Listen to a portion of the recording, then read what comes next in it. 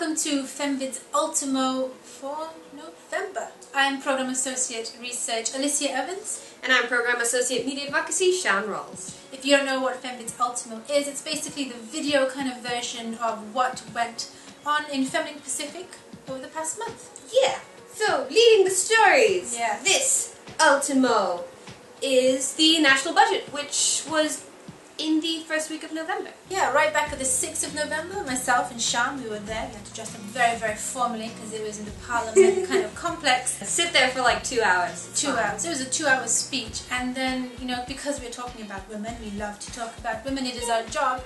It was really depressing and kind of upsetting to note down that the mention of women wasn't until like an hour and a half into the speech.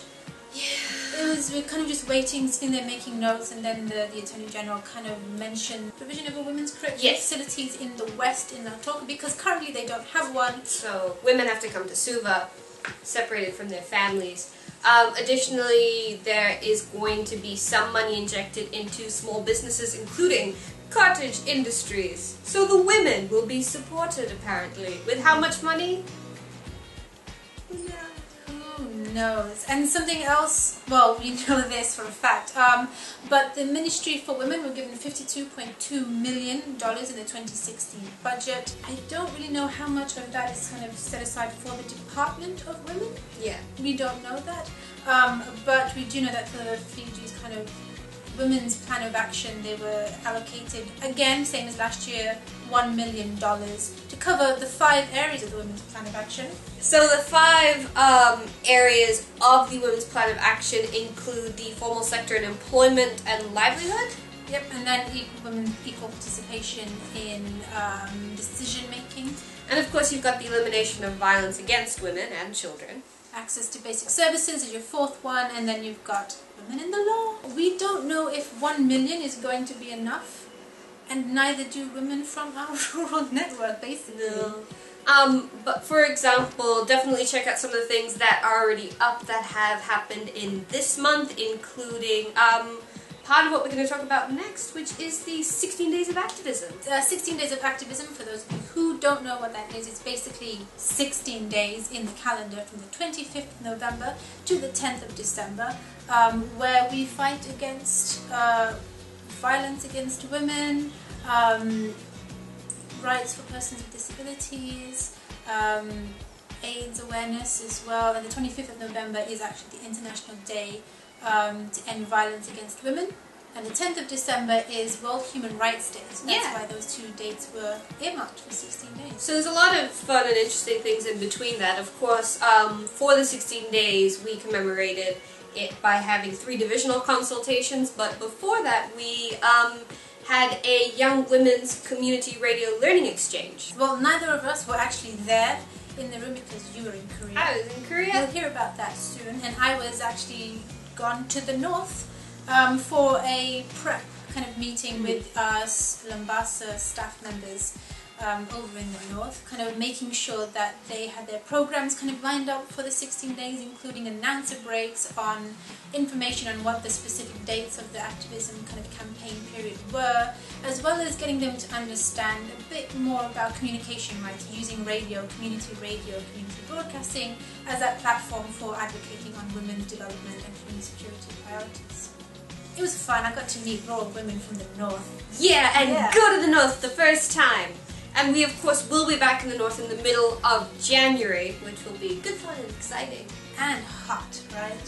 Yeah. We brought the rain. It is still a dry spell, apparently, quickly to the weather.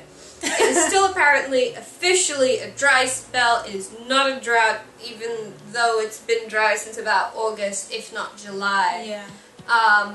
Good fun. Yeah, even though, well, people are kind of complaining about the dry spell, drought, whatever you want to call it. People are suffering. Yeah. Especially women, but you don't hear about that in the news. No. But you can definitely find who makes the news on Mixcloud, FemPacific's Mixcloud, because that's a great way to kind of get all the podcasts where we cover and review quite a lot of the non-drought coverage. Yeah. Not a drought. But in case you feel like clicking on some links, we have an 8-part reflective narrative series using some of the reflections of our conveners, our correspondents, some of the girls in the north that Alicia got to see in action in the office, and a couple of our Rural Media Network members as well. So some of that sharing, you can find that on Facebook. Alright, Sean, what are we talking about next? We are talking about Korea. Yes. I went to Korea. Thank you, Kimchi Child. Oh yes, it Kimchi was incredibly interesting because, of course, in the Asia-Pacific fashion, a lot of the getting to know the other Asia-Pacific feminists did happen quite a lot over the meals, and the meals were amazing. And for example, the organizers of the APWAPS meetings made sure that we were fed properly.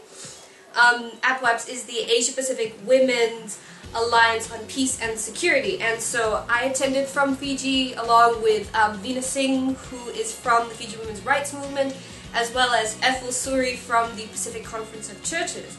We got to meet a colleague actually from West Papua, which was quite interesting, because it was also ahead of the National Day for West Papua, so that was really cool, and we got to find out a little bit about what it's like speaking to a sister from a part of the Pacific that often doesn't get recognized as the Pacific. It was an incredibly interesting learning experience, and of course, as usual, there are stories about that on our Facebook page. Yes, so make sure you go to our Facebook page. The link I'll provide it for you now is facebook.com/FemLINKPACIFIC. It's also a great place to go because towards the end, so in fact from the 30th of November, we actually started some of our Pacific Cross posting for COP21, so the big environmental, what are we going to do about the fact that we have almost completely destroyed the planet already? Good fun. Thanks, leaders. Yeah, and of course you can follow some of our updates through then.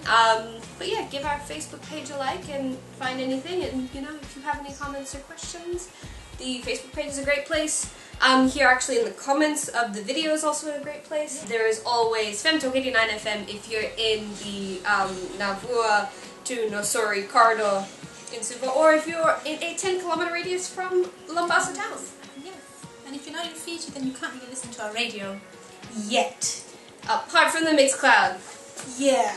There's programs there. So this has been FemVids Ultimo for November. Yeah. Thanks for watching, guys. I'm Program Associate Research Alicia Evans. And I'm Program Associate Media Advocacy Sean Mills. Bye! Bye!